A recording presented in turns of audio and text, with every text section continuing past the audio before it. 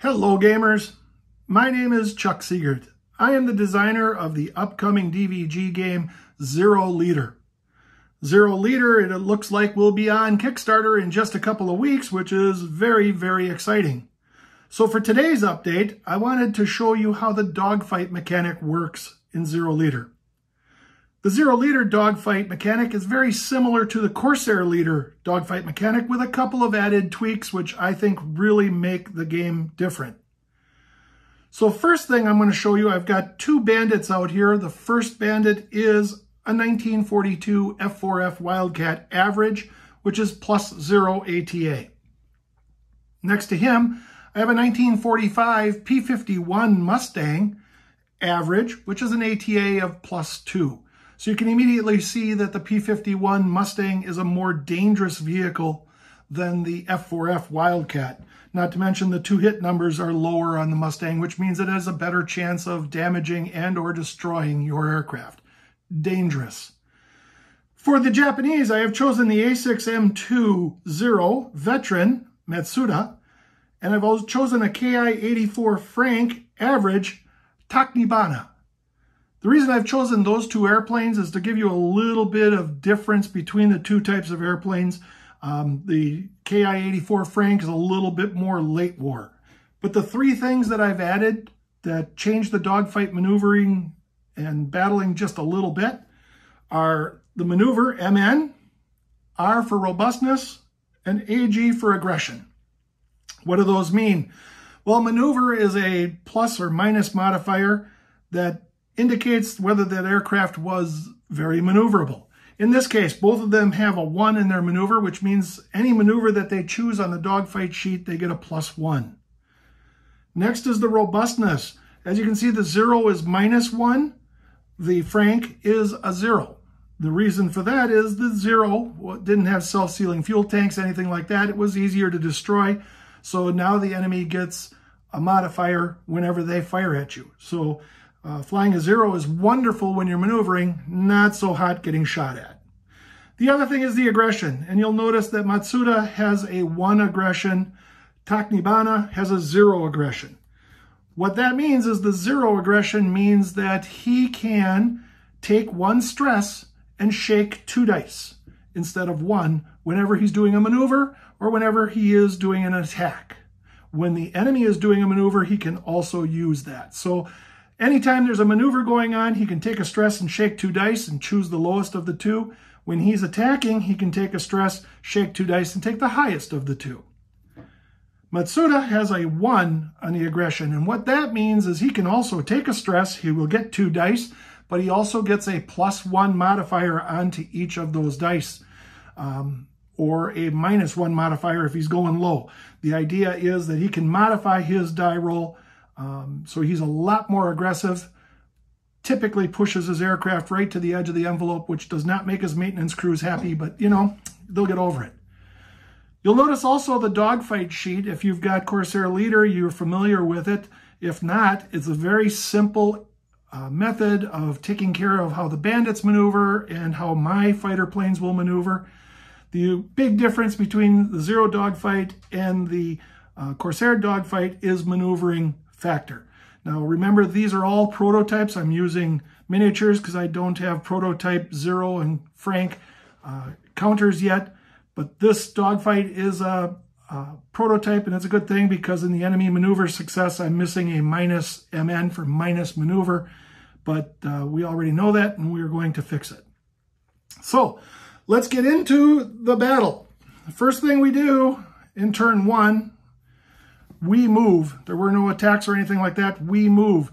Now it's the time for the bandits to move. These two cannot move because there are aircraft in their area, so they stay in that area and they engage. All right. So now, top of turn 2, fast pilots can attack. As you can see, both of my pilots, their speed is slow, which would normally means that the bandits get to fire at me first. But Matsuda has an SA, a situational awareness. He's more awake than virtually anybody else, so he gets to move in the fast and also in the slow. So he's going to spend his SA to get first crack at the P51 Mustang. So Matsuda has to decide what maneuver do I wish to pull. Okay, we're head-to-head. Matsuda is a +2 ATA. The P-51 Mustang is a +2 ATA, so they are even. I do have a +1 for my maneuver, and I can use my aggression, which would give me another +1, but let's look. With a +1, I want to play it safe. I'm just going to do an in my sights. So, and I'm not going to use aggression for this right now, so I just get to add 1 to my die roll and see what happens. I roll a 6. I add 1 to that, it becomes a 7, which means I am +1 attack. So I did gain something by going in these in my sights. So now we do the friendly attack resolution, which is a D10, plus the friendly ATA, which is 2, so I'm +2, minus the enemy ATA, which is 2, so I have nothing going on right now. So right now I'm perfectly even, but I did pick up the +1 attack here, so I'm actually a +1. Now I am going to use a stress so that I can do my aggression. That means that I get 2 die, and I get to add 1 to each of my die. So I'm actually going to be +2 on my die rolls. Well, when you shake 2 10s, I guess having +2 really doesn't matter. This P-51 Mustang goes down in flames, and my 0 is a happy camper. Next up, he was the only one that could move in the fast, so the next up is the Bandits attack. Now the Bandits, they've got the F4F Wildcat left. He's hooked up with the KI-84 Frank, so let's see what happens with him. The first thing the Bandits do is their enemy maneuver choice, which is a D10 plus enemy ATA. Well, the enemy ATA is 0, so you shake a D10. Depending upon his positioning, that's the chart you use. He's not tailing. He is neutral, advantaged or neutral. He is not disadvantaged. He is not tailing or tailed. So advantage neutral, shakes a 10. He's going to try an out of the sun. Actually a very good shake. So now his out of the sun, he is 0. This guy is a +1, so he's actually -1. And there's a maneuver of 1, so he's actually -2 on his success thing. And we're going to use our aggression on here, which just means we get to shake 2 dice. So now he's going to do the enemy maneuver success, 2 dice, and he is -2. So we'll take that 2, and a -2 means 0, so his in my out of the sun means -2 positions. That's not a good thing. That spins him around, immediately puts the KI-84 on his tail. All right, now the slow pilots get to attack. That was the end of the Bandits. So now the slow pilots get to attack. Well, obviously, Taknibana has a very good shot. He's probably not going to perform any maneuver because he is tailing. He could do an in my sights or out of the sun, but in this case, he's not going to maneuver. He's just going to go at him. So he's got a +1. The F4F is a 0. So he is +1 on his attack roll. He is tailing, so he gets +3 on his attack roll. So he's actually +4 on his attack roll. He needs an 8 in order to kill. He's +4, and you know what? He's not going to take any chances. He's using his aggression to get 2 shakes, +4, and he shook 2 4s. So thankfully, his +4 is just enough to shoot down the F4F Wildcat. So at the end of that turn, we have been very successful. The P-51 and the F4F have both been shot down. Thankfully, the F4F screwed up his maneuver, which made it very easy for the KI-84. So after that, after the slow pilots attack, the aircraft move. There are no bandits to move, so the aircraft move, and that turn would end. Now, as you can see, the aircraft have entered the target area, and waiting for them are 2 bombers. Now, these bombers are a little bit different. The SBD, as you can see, is a +0, so he's, for a bomber, he's actually kind of maneuverable. But you'll notice that his attack numbers are in a bracket. Being in a bracket means that he's got a gunner, not necessarily the forward guns. I know that the Dauntlesses did have forward guns and that type of stuff, but for game purposes, the forward guns on the Dauntless really aren't going to be used. What these brackets mean is that it can fire at any enemy aircraft, or friendly aircraft in our case, that gets advantage on it or tailing it, then it can fire back. If I attack head on, which is the worst as far as modifiers for the attack roll, but if I attack head on or neutral, he cannot fire back. So if I want to be safe, I go at it neutral, but if I want some advantages, I do have to take the chance of getting fired back at. Big difference here, the B25. Notice that it's got its numbers in brackets, but they are also black. The difference is the black means turrets, which means that they can fire at you at any angle. So attacking them head on is just as dangerous as coming from behind. It gives you a little bit more of a tactical feel. If you're attacking a Dauntless, do I take the minus or no modifiers to not get shot at, or do I want to get close and take the chance? The B25, it don't matter. You're getting shot at no matter what. So you just make the decision of which way you want to attack. So once again, let's take my 0. Matsuda is going to go after the B25. So the first thing Matsuda is going to do is he's going to, it doesn't matter, he's going to get shot at no matter what, so he's going for the bonus here. So he is going to attempt to maneuver on the B25. There are no slow or fast pilots. I should have mentioned that.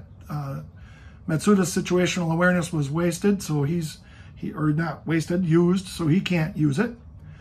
There are no bandits, so we are now to the slow pilot's attack phase. So Matsuda is going after the B25, chooses to maneuver. He is +2 ATA, +1 maneuver, so he's +3. The B25 is -1, so he's actually +4 on his die roll. He is going to do a half loop. A half loop +4 on his die roll. 8 + 4 is 12, so he gets 4 positions and a +1 attack. Now, obviously, you don't need all 4 positions. That would take you right back to neutral. But 4 positions allows you to stop after 2 positions. You're right behind the bomber. You're tailing him, and you get a +1 attack. So now, for his attack, he is +1 for this. He's +2 for his ATA. He is -1 for the bomber, or the bomber's ATA, which is actually a +1. So he is +4 for his attack roll. If he wants to make sure of it, he can use another stress, but that decision will come in a second. The first thing that happens, though, is because he is behind that bomber gets to fire back. Bombers return fire after you maneuver, but before you attack. So he is maneuvered. The bomber gets to fire at him. The bomber is -1. He's +2, so the bomber is -3. But his robustness is -1, so the bomber is actually -2 on his attack. 3 - 2 is 1. The bomber misses. Good. Now I get to attack. I'm going to use my stress just because I want a certain kill. So I'm attacking now. I get +2. I get +3 because I am tailing. And I get +1 for here. So I am +4, +5, +6. I am +6 with my aggression. I get an extra die. I'm +7. So yeah, I killed and then killed and probably took down one that hasn't even flown yet. So that was a good solid kill on a B25 by my 0. My KI-84 is going after the SPD Dauntless. He chooses to just come in there. He's not going to maneuver. He's going to attempt an in my sights attack. He is +1 and +1 for a maneuver. So he is +2. The bomber is a 0, so he is +2. He could use his aggression. He's not going to. He's doing an in my sights. That dice got away. It's a 4. +2 makes it a 6, so he gets a +1 attack. Now he's going to attack the bomber. The bomber cannot fire back. He's in front of it. He didn't maneuver, so the gunners do not get a shot at him. So he's +1. +1 for his ATA, so he's +2. The bomber is a 0, so it doesn't move. He is +2 for his attack. Now he's going to use a stress. So he gets to shake 2 dice, +2. He needs 6s. Gets a 1 and a 5. In baseball, they call that a swing and a miss. He did not hit the bomber. All right. At the end of that turn now, that bomber is still flying. Takni Bana is definitely saying every Japanese swear word he knows, and the SPD pilots are super, super happy. So we go to the next turn. Airplanes can move, but nobody needs to move. We're all in the same area. So let's go at it again. Taknibana, he's never say die. He's going after him one more time. So he's coming at him with a +1 maneuver and a +1 ATA. The SPD has 0 ATA, so he's going to go for position this time. He's +2. He's going to attempt a yo-yo. And he's not going to use his stress because he doesn't want it. He wants to save a stress in case this guy shoots back at him.